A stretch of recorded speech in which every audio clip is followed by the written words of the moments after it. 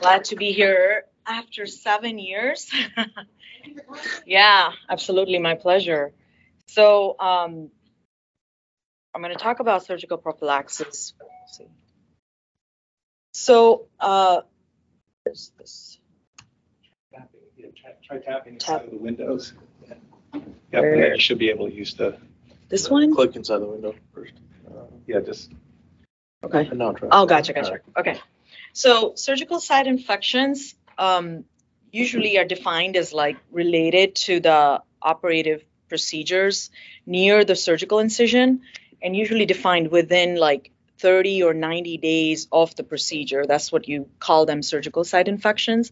And usually they're around the incision site. Sometimes they can be obviously in the organs, they can be deeper, but mostly incision site surgical, they're called surgical site infections. And they're most common and they're very costly healthcare associated infections. And they count about 38% of the nosocomial infections. So that's that. And then how do you define them? It's usually one or more of these following. You see a purulent exudate coming out of the surgical site. You have a fluid culture that's positive from a surgical site, or there's a dehisced wound from the surgery, and there's often one sign of infection like pain or swelling or erythema or warmth, and if a surgeon makes the diagnosis that it's infected, which is pretty. So 2 classifications, incisional and so mostly like superficial or deeper. The deeper are the organs. You can say like if you get mediastinitis from right after a cabbage, you would define that as a deep surgical site infection. And then you can classify the wounds into 4 different types mainly: the clean, contaminated, and dirty. So we'll just go over the rates of the surgical site infections correlation to these wound classes. So the clean wounds usually, like they are usually 1.33% of the total wounds that we see with the surgical site infections. Clean contaminated, as you can see, is more than that. Contaminated about 15%, and then dirty wounds are usually about 40%, up to 40%. So the clean wound, no inflammation, usually associated with like primary closure of wound, and there's no deeper, entrance during the procedure into the viscous. That's the clean wound. The clean contaminated, it's usually they have entered some kind of viscous, but there's no contamination from the viscous to the incision site. Contaminated wounds are usually your there's like major breaks in the sterile techniques during surgery. There's like a spillage from the viscous, or there's like a non-purulent inflammation that has occurred. So those are your contaminated wounds.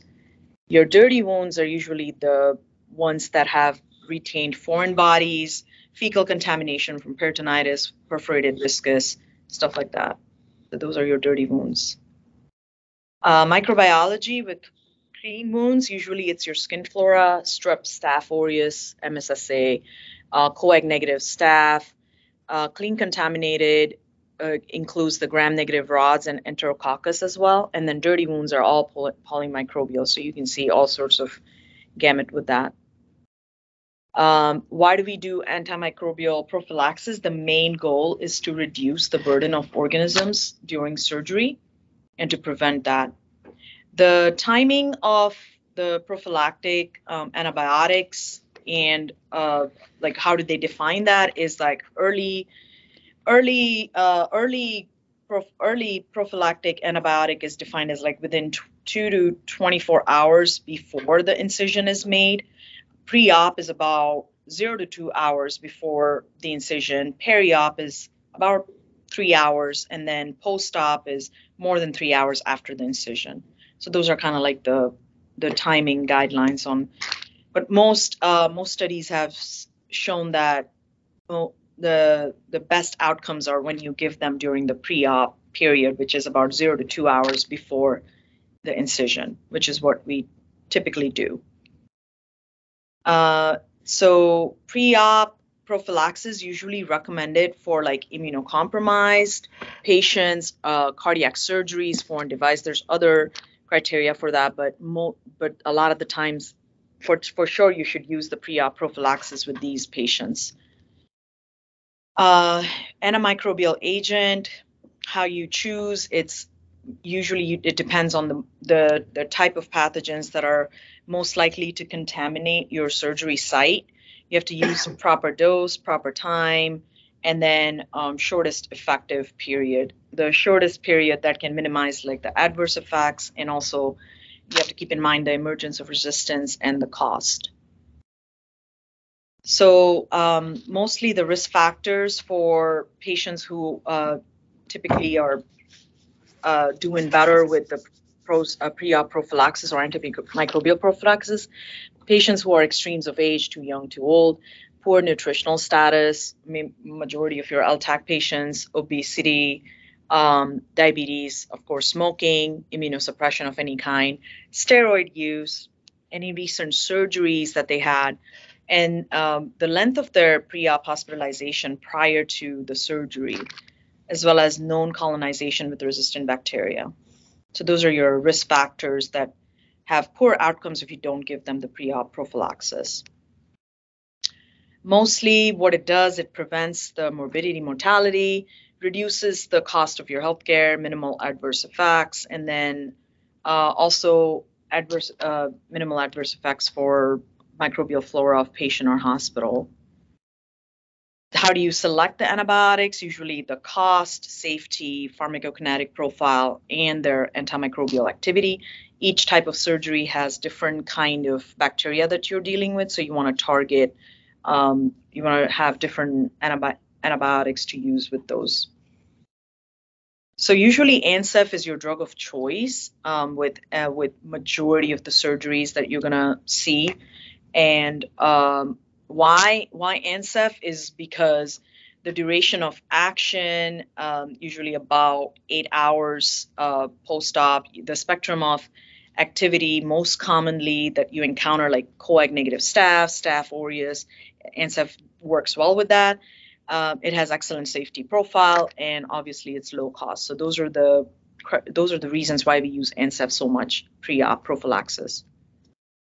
And the other antibiotics that we use for pre-op is cefuroxime, and then cefoxitin and cefotetan. That has more anaerobic activity, so you could use that instead of Unicin or Zocin, which is too broad spectrum, but those have some anaerobic activity that you can use with, we'll see later on, like with the GI surgeries and your other kind of surgeries where anaerobes are playing a primary role. So no role for vancomycin routinely. If you see that, usually it's with patients who have high risk for MRSA. We'll go over in the next few slides when it is appropriate to use vancomycin. But why they don't use vancomycin routinely? It's because it's been associated with more post-op skin and soft tissue infections or surgical site infections in patients, especially if they were negative for MRSA. So they recommend not to use vancomycin routinely, except if they have had the history of MRSA infections, they have MRSA colonization, you can check their MRSA NAIRS, or if they have high risk for MRSA colonization.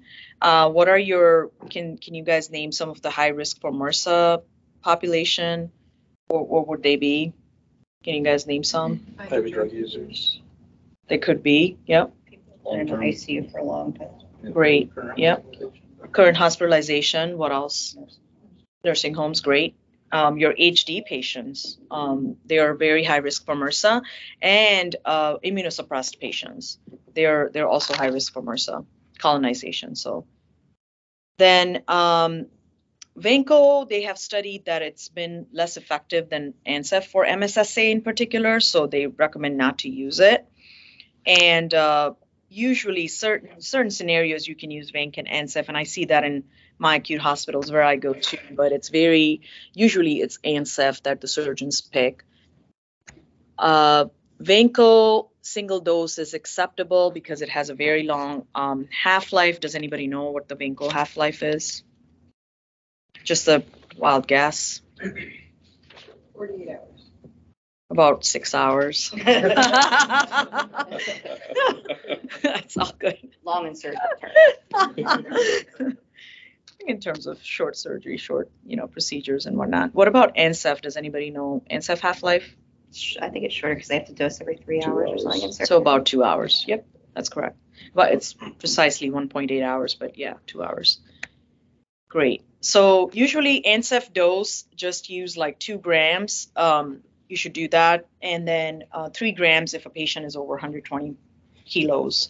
That's like more than probably 300 pounds, calculating probably 400. So what about GENT? They studied that 5 milligrams per kilogram time 1 dose was better than dosing GENT over like 8 hours, like that kind of dosing. So they studied that dosing was good enough rather than keep dosing it every 8 hours. In obese patients, I never honestly use it in my acute hospitals. It's usually a pharmacy consult.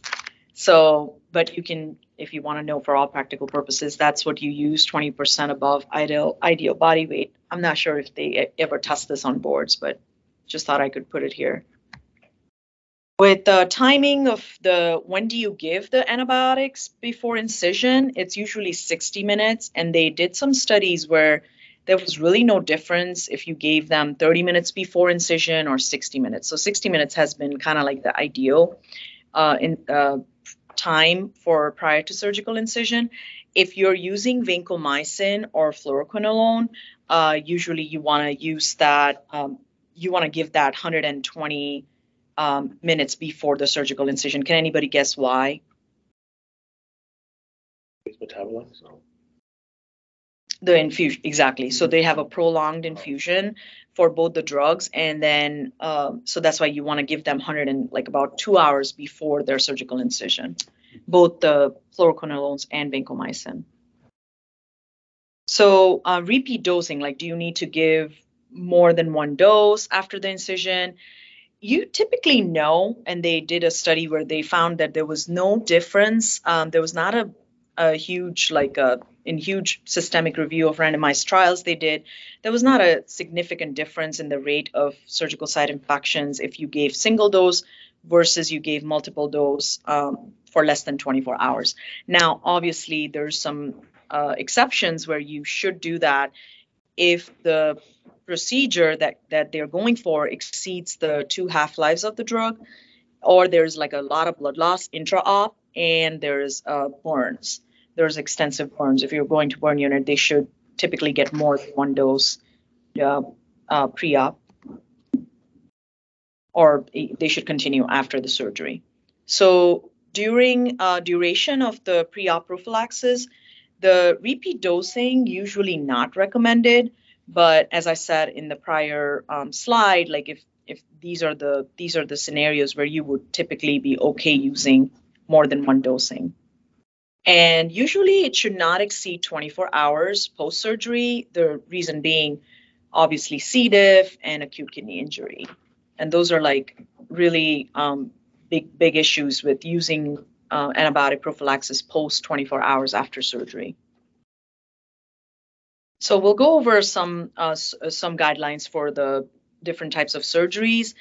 And so cardiac surgery, they define like the CABG, your valve procedures, or any kind of device placements. So your AICDs, pacemakers, resynchronization.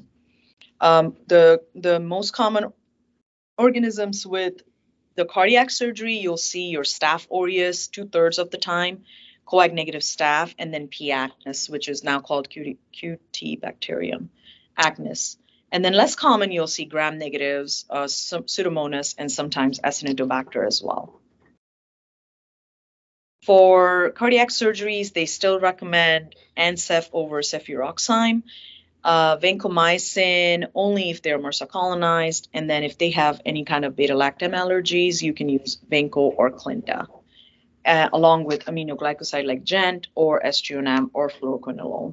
It just depends what kind of population you're dealing with in cardiac surgery, and especially with the graft, the saphenous venous grafts, they recommend using a gram-negative coverage because they're more associated with gram-negatives infections. So they recommend using that for those surgeries.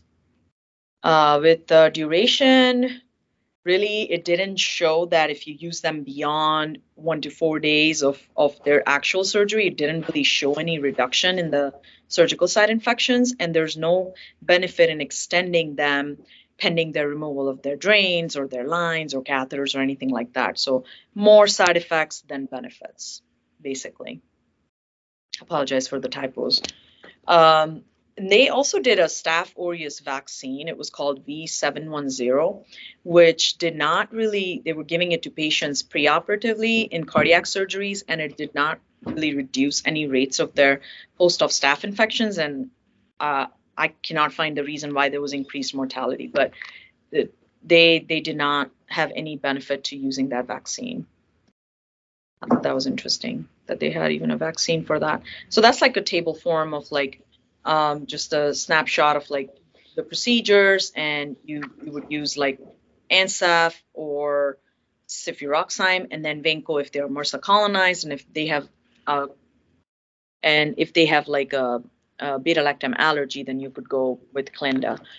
IV Clinda is on a shortage in a lot of the hospitals. I'm not sure how it is with Tampa General, but we're having a hard time at Baker. Shortage of the leading. Yeah. Particularly certain vials, certain doses, like we weren't able to get the 600, but Yep. we were able to get the 300, 900. I'm not sure. We'll have to check. Yeah, in Baycare hospitals where I primarily go, they don't have, like, we had a neck fash patient, and it was like we had to use Zyvox, instead of Clinda, so it was kind of whatever. So device placement, as I said, permanent pacemakers, AICD, and your cardiac resync devices. So before the patients have those devices placed, you can give them a dose of NSAID prior to device implantation, and they saw that there was a significantly lower rate of surgical site infections with those patients in particular. So risk factors for device-related infections, I thought that was important to just kind of point it out here. If they have had fevers within 24 hours before they're getting a device implanted, they were more at risk for device-related infection, would try to avoid it if possible. If they got temporary pacing before the implantation, they were at more higher risk for getting infection. And if they had if they developed a pocket hematoma, or they are getting more than 2 leads placed. And then if there was a steroid use more than 1 month in the year prior to their implantation, that puts them at more risk for device-related infections. Thoracic surgeries, about lumpectomy, pneumonectomy, your VATS procedures, lung resections, all that stuff.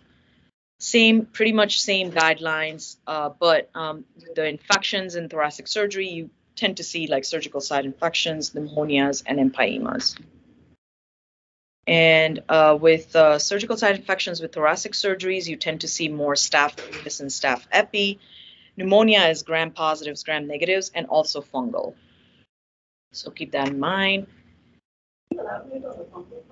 I just couldn't really find a whole lot, but they were saying that fungal, the candida, was like more prevalent with the pneumonia part. Yeah, I couldn't really find a lot of. We don't typically use like fungal, usually colonizer, but they recommended it, and mostly in UpToDate. That was interesting. So thoracic surgery, ANSEF is reasonable. Obviously, vancomycin if they're colonized with MRSA, same stuff like cardiac surgeries. And that's another chart, same stuff. You could use Unison if you're concerned that there's going to be some kind of like anaerobic or any gram-negative that you're worried about covering with Unison. Otherwise, ANSEF should be sufficient for those situations. Vascular surgery, not a whole lot, same kind of like guidelines with the surgeries involving groin incisions or your amputations, ischemia, stuff like that. With GI surgeries, mostly the vagotomies, they are like the gastroduodenal procedures. You can get away with using just ANSEF. With biliary tract, you want to kind of add an anaerobic coverage, But a lot of them just recommended ANSEF, but you could, as you see, you could use like the cefotetan and the cefoxitin, which is like, you could use that, or Unison for that matter, or you could use Flagyl, add Flagyl to the ANSEF or Androcephin. For elective lab choles, they recommend no prophylaxis, but a lot of surgeons end up doing that in real practice. And then cholangitis, absolutely, you want to use your prophylaxis. You should be using like Unison or Rocephin Flagyl, ANSEF Flagyl. With appendectomies, uncomplicated appendectomies, like if there's the appendix is inflamed, but there's only there's no like peritonitis, or there's no perforation or gangrene, ANSEF and Flagyl. Pre-op is just fine. You don't need to continue it past the procedure. But if there is like a perforation or gangrene intra-op, then you want to continue the antibiotics for about 5 days post-op. But obviously the duration can depend on like the clinical scenario and the bacteria and all that stuff. Pancreatic procedures, typically you should use like... always tied to comfortability, functionality, easeability. Is it interchangeable? Is it something that can ease? Oh. For small intestine procedures, ANSEF should be good, but you can add anaerobic coverage if there is any obstruction with the small intestine obstruction. You can use anaerobic coverage. Colorectal procedures, obviously you need your anaerobic coverage, so typically tend to use ANSEF and Flagyl, or cefotetan, cefoxitin, stuff like that. So, quick question. This was actually a board review question. So, somebody wants to read it, or? 22-year-old previously healthy male presents the emergency room with a 24-hour history of right lower quadrant pain, nausea, vomiting, low-grade fever, white blood cell count of 15,000. CT diagnosis: a non-perforated appendicitis. Surgeon excises an inflamed but non-perforated appendix at laparoscopic surgery. Patient is not known to be colonized with any special pathogen, had no allergies. What's the optimal recommendation for antibiotic therapy? Yeah, what do you guys think?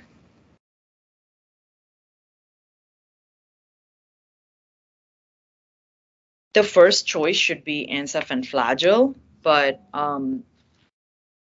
just read like what we just talked about: uncomplicated, non-perforated appendicitis. What would you do?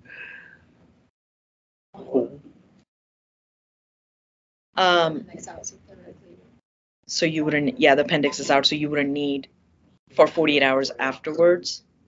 So the first choice should say ANSEF and Flagyl. If that changes, should be. So number 1, right? Okay. Yeah, so the rest of the choices are kind of like telling you that do the pre-op, but then continue 48 hours afterwards, which we just learned that uncomplicated appendicitis, even if it's inflamed intra-op, just don't worry, like just continue, just do the 1 pre-op dose and you should be good.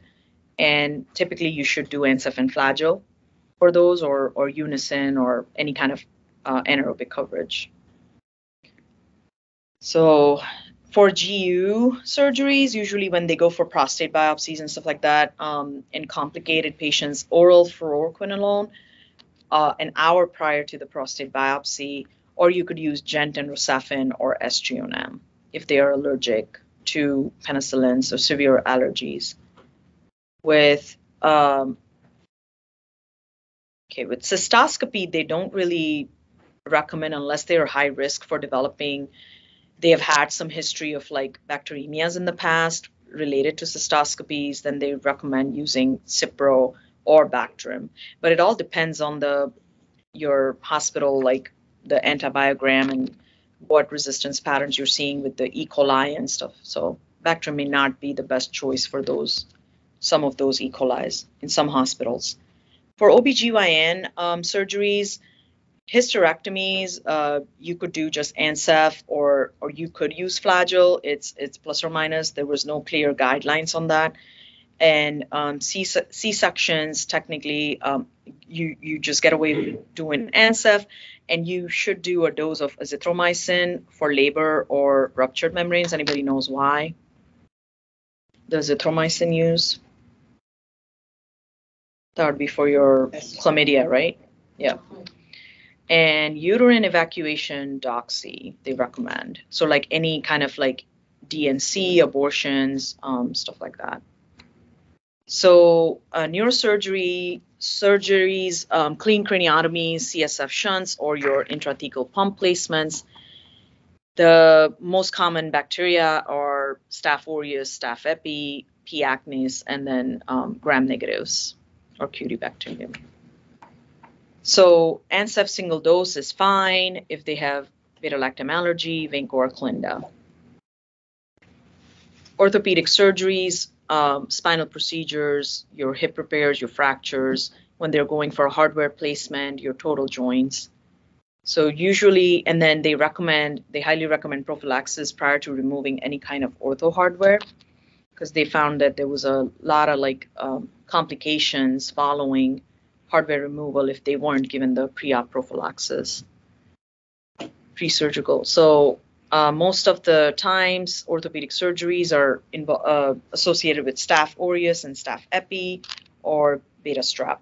And then Staph aureus and Staph epi have the biofilms that they form. These are like brief guidelines on like the orthopedic surgeries. If they have a clean operation with no like foreign bodies or no fancy stuff going on, then no antibiotics are recommended. Other procedures, they recommend ANSEF pre-op. Spinal surgeries are your fusions, laminectomies, and your disc procedures. So usually with spinal surgeries, very high morbidity with surgical site infections after the spinal procedure. So they really want you to give the pre-op prophylaxis. Risk factors for SSI after spinal procedures are like your stage procedures, if there's like a combined anterior posterior fusion, there's like a long surgery, typically more than 5 hours, but they say 2 to 5 hours, and foreign body placement, any kind of hardware placement. They tend to be at risk factors for developing SSIs. And then ANSEF is reasonable. You could do just vancomycin if they have any kind of beta-lactam allergies. Breast surgeries, if they're going for just the breast reductions, they typically don't recommend any kind of like pre-op prophylaxis. With mastectomies and lymph node dissections, usually with the malignancies, they recommend ANSEF, and then beta-lactam allergies, you go with vancomycin. So right here you can see like if it's a reduction mammoplasty or lumpectomy, like prophylactic mastectomy, they usually don't recommend your pre-op prophylaxis. But obviously it depends on each patient scenario, but typically that's what the guidelines are saying. And that's about it.